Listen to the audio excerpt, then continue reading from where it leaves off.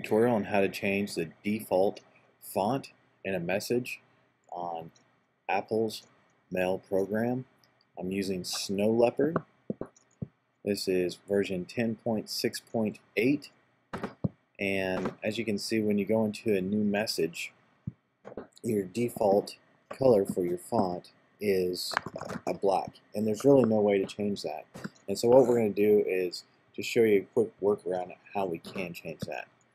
It's very simple. The first thing that you do is go to Preferences, that's Mail, and then Preferences. You're going to look at your colors and fonts, select the font that you want. We're going to stick with the standard, it's fine. And then let's go into Signatures. Now in Signatures, you're just going to create a new signature, and we're just going to run this trial, name it anything that you want to.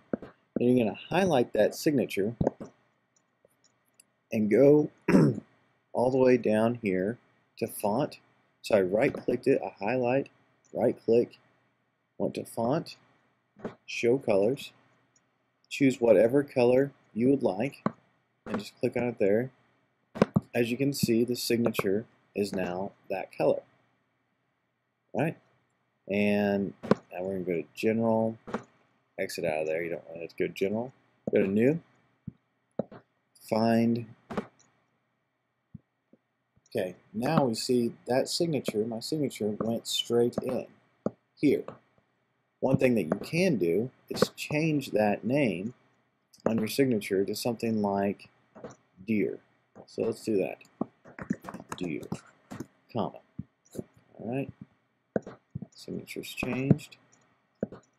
We'll get out of that, back into it. Now we have a different color. All I did was deleted, and instead of making it a signature, now it's the front of your email.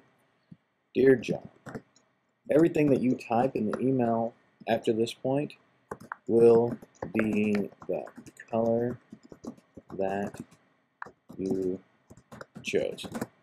And then you can just leave your own signature at the end. This is a kind of annoying workaround, but unfortunately it's the easiest, and it is the best workaround that we have.